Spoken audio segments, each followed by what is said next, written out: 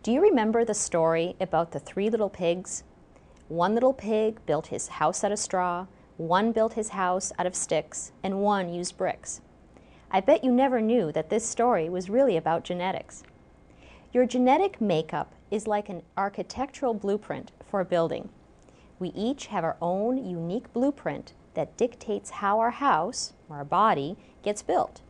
And although the specifications are fairly scripted, how those specifications are interpreted and acted upon will determine the long-term resilience and longevity of the structure.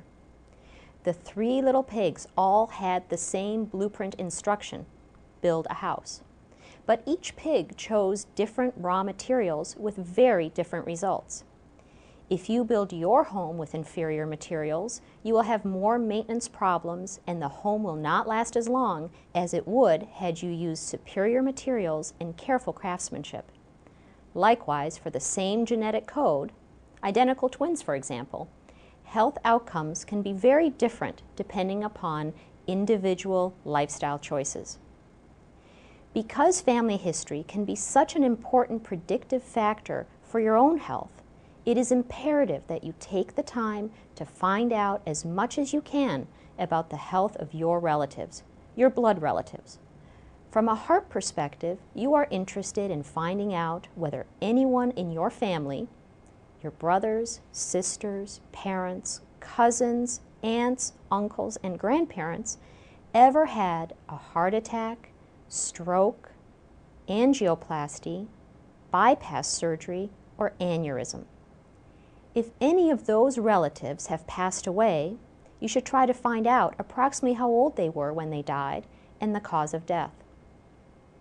If the relatives with heart disease were younger, especially male relatives with heart disease before the age of 55 and female relatives with heart disease before the age of 65, or if multiple relatives developed heart disease regardless of their ages, you really need to get more information about your relatives and about yourself.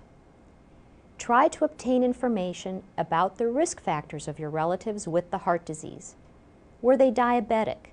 Did they smoke? Did they have high blood pressure, high cholesterol? And was the diagnosis of heart disease actually confirmed or was it presumed? For yourself, find out your prevention status and what you can do to improve your chances. That is what you can do to build a better building despite the flawed plans you were handed.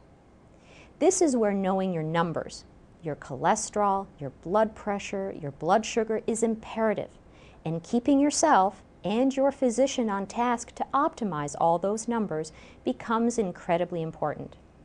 I'm not implying that if you don't have a family history, you get to be a slacker about prevention efforts, but if anyone needs to be almost obsessed with this stuff, it's the person with a strong family history of heart disease.